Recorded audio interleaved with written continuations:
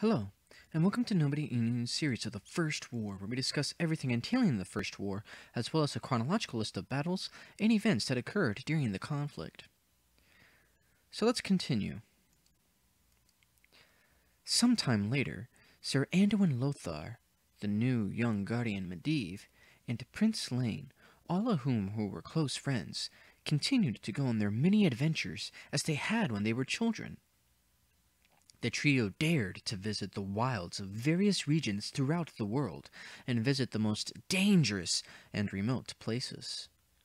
The three of them often traveled together through the borders of the kingdom and put down a number of raiders and monsters, gaining a reputation for doing so. On one such expedition, the trio were camping south of the kingdom of Azeroth, deep within the jungles of Stranglethorn Vale. One particular night, something happened, something that would change the young Medivh and the world forever. The three men sat together around a campfire on this night, laughing and joking as they entertained each other with various tales and stories. Llane was in the midst of telling a story, one involving a nicely apportioned young woman.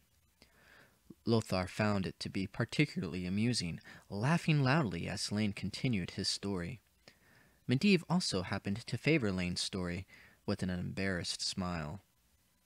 Prince Llane made a point motioning to the young Medivh, who shrugged, clearly embarrassed by the tale. Llane concluded his story, and Lothar nearly fell back and roared with laughter. Medivh suppressed a laugh himself into his curled hand, looking like he was merely clearing his throat. Lothar's laughter finally subsided, and Medivh said something, opening his palms upward to make a point. Lothar fell backward now, bursting with laughter, and Llane himself put his face in his hands, his body heaving in amusement. Whatever it was that Medivh said topped Llane's story entirely. Then something moved into the surrounding jungle.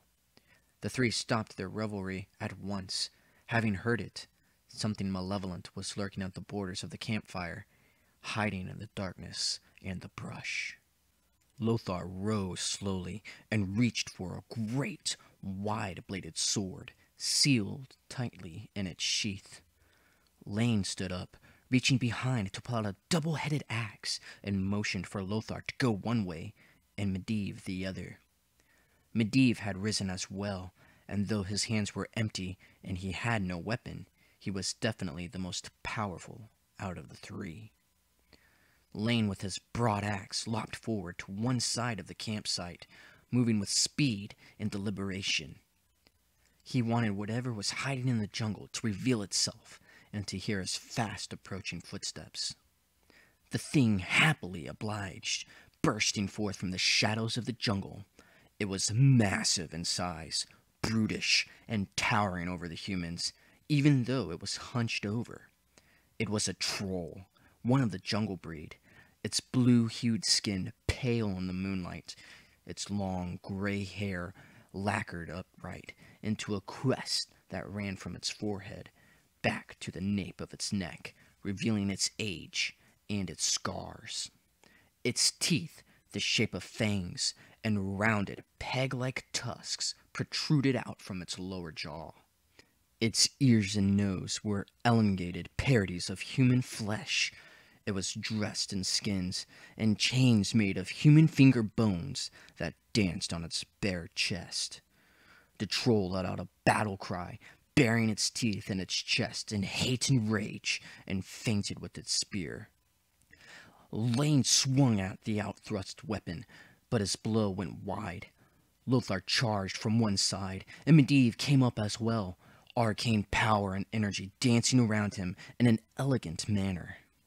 The troll sidestepped Lothar's great sword and leapt back another few steps when Llane swiped at it with his huge axe. Each step covered more than a yard, and the two warriors pressed the troll each time it retreated. It used the spear more as a shield than a weapon, holding the haft two-handed and knocking aside the blow. Medivh realized the creature wasn't fighting to kill his friends, but was luring them away, and Medivh shouted at the others, hoping to warn them of an ambush, but it was too late. Two other trolls leapt from their hiding places on both sides of the combat. Llane was caught by surprise immediately, and a spear skewered his right arm.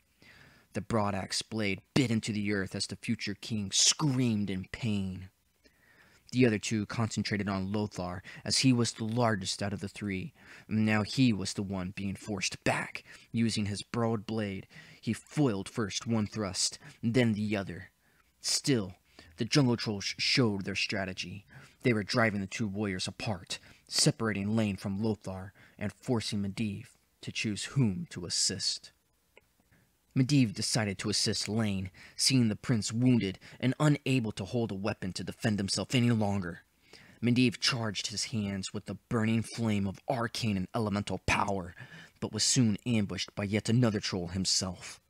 The troll slammed its butt end of its spear in his face, and followed with a slam of the heavy haft against Medivh's jaw, then turned with an elegant motion back to the prince, and proceeded to pummel the wounded Llane. Medivh went down, and so did Llane, leaving Lothar to fight on his own. The troll hesitated for a moment, trying to determine who to kill first, but quickly decided on Medivh. The troll raised the spear, and the obsidian point glowed with an evil gleam in the moonlight. Seeing his end to be near, Medivh quickly forced out a series of sounds and syllables, and a small tornado of dust rose from the ground and flung itself into the troll's face, blinding it. The troll hesitated for a moment yet again, and clawed at the dusty orbs with its free hand. The hesitation was all that Medivh needed, for he lunged forward at the creature, not with a spell, but with his own simple knife, plunging it into the back of the troll's thigh. The troll let out a scream in the night, stabbing blindly in the direction of the pain. The spear dug into where Medivh had been, for the young guardian had rolled to one side and was now rising from the ground, his fingertips crackling. He muttered a word, and lightning gathered in a ball between his fingers and raced forward. The lightning struck the troll, who jolted from the shock and burned from the electric currents. After the display of power and magic subsided, the troll hung for a moment, caught in a blue-limed seizure. The creature fell to its knees, and even then it was not dead, nor finished with the fight. It quickly tried to rise to finish off the guardian, its red eyes burning with hatred and indignation for him. The troll never got its chance, for a shadow rose behind it as Llane brought up his recovered axe to meet the sky.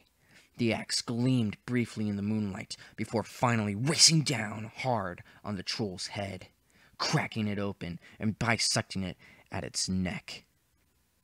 The creature sprawled forward, and the two young men turned to the trolls, battling with Lothar. Lothar was barely holding his own, and had been pushed back almost to the end of the camp. The trolls had heard the death scream of their brother, and one continued to press his attack on Lothar as the other charged back to deal with the two humans who killed the other troll. The troll faced the other two, and let out a massive roar that shook the humans to their bones as it crossed the campsite in a few strides. Llane charged in return, the two destined to meet in combat, but at the last moment he veered to one side, dancing aside the troll's spear. The troll took 2 more steps forward, which brought him up to the campfire itself, and where Medivh was waiting. Now, the guardian seemed to be full of energy and power, limed by the coals before him. He looked demonic in his demeanor. He had his arms wide, and he was chanting something harsh, cruel, and rhythmic. Under his command, the fire itself leapt up, taking a brief, animated form of a giant lion. And soon, under his command, the flames raced to the attacking troll. The jungle troll screamed as the coals, logs, and ash wrapped itself around him like a cloak and refused to be shrugged off. The troll flung itself onto the ground and rolled first one way, then the other, trying to dampen the flames. But it did no good. The magic from the spell refused to allow the flames and burning material to be put out and tightened around the troll, squeezing into its flesh. And finally, the troll stopped moving entirely, and the hungry flames continued to eat and consume its body. Llane charged on the remaining troll and buried his axe in its side. The beast let out a roar of pain, but its moment of hesitation was all that Lothar needed. The champion batted away the troll's spear with a backhanded blow, and then, with a level, precise swing, he cut the troll's head off, cleanly from its shoulders in one strong swoop. The head bounced into the brush and was lost. Llane, though bleeding from his own wound received, slapped Lothar on the back, checking him for any wounds while taunting him for taking so long with the fight. However, Lothar quickly put a hand to Llane's chest to quiet him and pointed at Medivh, concerned for the well-being of his friend. The young guardian was still standing over the fire, his hands held open, but his fingers were hooked like claws. His eyes were glassy in the surviving firelight, and his jaw was tightly clenched. As the two men ran over to him, the young guardian pitched backward, his eyes widening and his skin turning pale as a ghost. By the time the pair reached Medivh, he was breathing heavily, and his pupils were as wide as the full moon. Medivh's friends leaned over him. Then, the young Medivh's eyes rolled up in his head as he lay there still on the jungle floor. Lothar and Llane tried to revive their friend, but it was no use.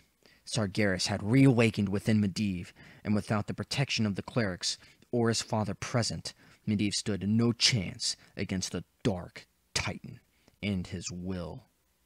Medivh fell once again into a coma that would last many more years and longer than his previous coma by a decade. Medivh lost a total of 20 years of his life due to his episodes and his comas. Uncertain of what to do, Lothar took Medivh back to the abbey in the kingdom and tended to him himself. Lothar was greatly troubled by Medivh's sacrifice, knowing it was thanks to him that they had survived their encounter, and grew increasingly concerned with Medivh's condition. Lothar realized the abnormalities of Medivh's comas and the fact that his condition seemed worse than it was before. He began to fear for his friend's fate, fearing that his episodes would continue to repeat themselves and follow Medivh all of his life, each time the coma lasting longer than the previous one, until eventually he would never awaken. Sometime later, while Medivh was in his coma, on the Orcish homeworld, Medivh, under the possession of Sargeras, contacted the warlock Gul'dan once again, and this time visited several other warlocks as well.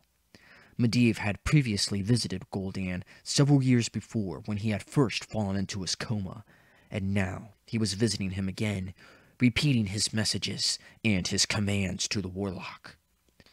He was able to do this by traveling through the twisting nether and visited them all in their dreams, haunting them and whispering commands and promises in their minds. Medivh showed them visions of his world, promised them great power, land to conquer, and an escape from the dying world of Draenor. Gul'dan and the Shadow Council, along with various other warlocks who were not yet a part of the council, finally came together to discuss their visions. The Shadow Council decided to keep their visions a secret from the other clans and orcs in order to the assassination of all warlocks who would not submit to the will of their organization or to Gul'dan. Weeks passed by without any word from Medivh, and then suddenly the warlocks discovered something they never could imagine. A tear in the fabric of space itself. The rift and the magical ley line had been made. Hoping to find some way to utilize it and to discover its purpose as well as its origins, the warlocks began to investigate the rift, seeking any and all information regarding it. The chieftain of the Frostwolf clan, Duratan, continued to warn the orcs and the clans of the fault of their ways and the evil path of the warlocks, claiming that their race would be doomed if they continued to follow the demons. But unfortunately, his claims and his warnings continued to fall on deaf ears. This account can be found solely in the novel The Last Guardian by Jeff Grubb, and it is somewhat difficult to place within the Warcraft timeline, as originally 6 years passed after Llane received his Hourglass of Fate, and then the kingdom began to fall into a state of a crisis as the orc invasion began during the same time period. It is believed that this event occurred after the initial awakening of Medivh and before the orc invasion, but nothing is certain. Another issue is that it is unknown if Medivh's coma as a child and this event are related or not in any way or fashion, since it was never specified if this event occurred when they were teenagers wandering through the kingdom or in their mid to late 20s. Thus, I believe this to be the most accurate assessment and probably happened in this time frame. Ultimately, Sargeras would use Medivh's body and mind in this period in time, and he used it to contact the orcs once again, and to organize the warlocks together to construct the portal on their world, to link it to the human world. Unfortunately for Lothar and Llane, their fears of Medivh would be the least of their worries, and Sargeras would take full control over him and lead the orcs into their world. Medivh would be but a fragment of his true self from this point on, fighting the Dark Titan within his own body and mind, fighting for possession of his body as well as his soul, and he wouldn't be stopped for several more years by the very friends that he tried to protect. And that's it for today. This concludes the expedition to Stranglethorn Vale and the Long Coma. Thank you for watching today's episode in this series. If you want to see more episodes and series, please subscribe to my channel and like this video. If you have any questions, comments, or concerns, please feel free to message me. Also, don't forget about our Facebook page that is up and running. The link to that is in the About box. Until next time, I will see you on the next episode.